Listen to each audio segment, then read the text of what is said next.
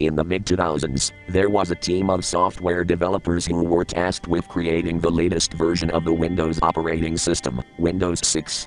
It was the year 2006, and the team had been working tirelessly for months to create what they believed would be the most advanced and user-friendly operating system ever made. However, as the release date drew near, strange things began to happen.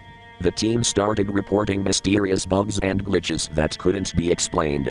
Files would disappear, screens would flicker, and the computer would freeze at the most inconvenient times.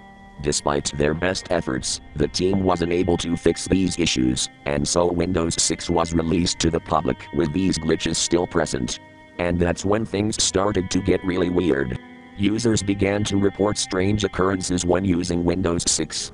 Some said that their computers would turn on by themselves in the middle of the night, with the operating system running in the background. Others claimed that they could hear strange whispers coming from their speakers, even when the computer was turned off.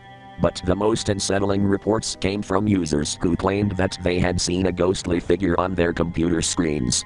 It was said to be a woman with long, flowing hair and a pale face, who would stare at the user with empty eyes.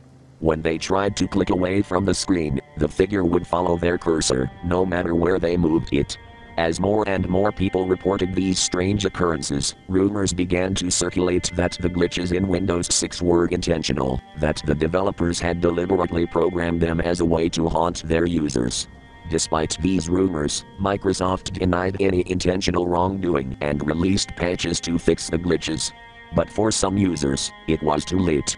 They had already been spooked by the ghostly figure on their screens, and they could never use Windows 6 again without feeling a sense of unease. To this day, some people claim that the ghosts of Windows 6 still haunt their computers, waiting to be seen by unsuspecting users.